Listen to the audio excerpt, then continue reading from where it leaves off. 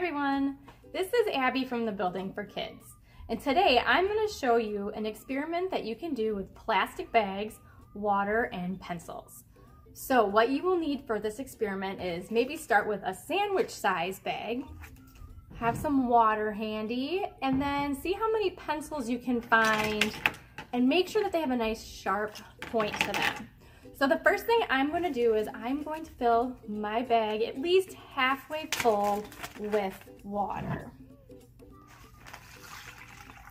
Okay, that will work too. It's a little less than half.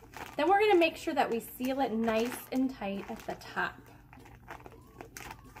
Okay, now let's take our pencils. It's important that they're sharp. So what I'm going to do is I'm going to take my pencil and I'm going to poke it through one side of the bag, through the water, and out the other side. What do you think might happen? Do you think that the bag is just going to start dripping everywhere? Do you think we're going to have a leak? Is it not going to leak? Okay, try to make a prediction before you get started. Now, here we go. All right, what is happening? There's no leak. All right, my pencil went all the way through the water and there's not a leak in the bag. Let's see how many more pencils I can put through here.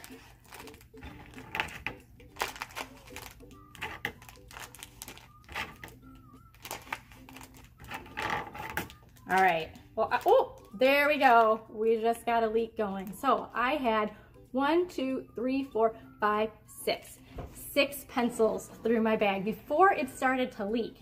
Now, let's talk about what's happening here.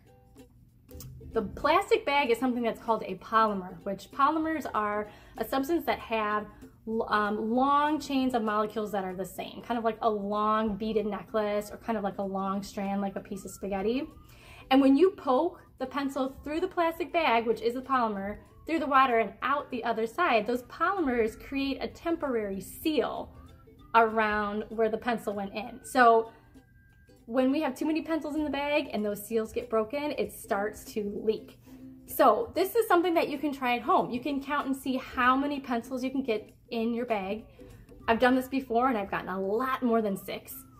Otherwise, you could test out different types of bags. So maybe you can find some different plastic bags of different sizes or thickness. Maybe like a grocery bag that is a lot thinner than a sandwich bag. Or you could also experiment using a rounded pencil versus more like a flat-sided pencil, or maybe you have a really thick pencil at home that you can try. So have some fun trying out this pencil bag or this bag experiment, and I can't wait to see what you guys find out. All right, I will see you next time. Bye.